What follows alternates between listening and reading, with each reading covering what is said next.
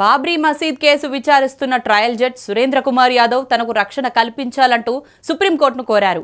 ఆయన అభ్యంతరను స్వీకరించిన సుప్రీంకోర్టు సదరు న్యాయమూర్తి విన్నపాన్ని పరిశీలించాలని ఉత్తరప్రదేశ్ ప్రభుత్వాన్ని ఆదేశించింది. 2 వారాల్లోగా స్పందన తెలియజేయాలని పేర్కొంది. Special judge Surendra Kumar యాదవ్ను 2017లో supreme court నియమించింది. 2 ఏళ్లలో రోజు వారీ విచారణ జరిపి కేసును కొలిక్కి తేవాలని సూచించింది.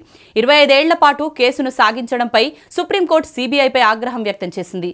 బీజేపీ సీనియర్ నాయకులు ఎల్కే అద్వానీ, మురళీ మనోహర్ జోషి, ఉమాభారతితో పాటు మరో 10 మందిపై మోపబడ్డ నేరపూరిత కుట్ర ఆరోపణలపై అత్యున్నత న్యాయస్థానం విచారణ జరుపుతోంది.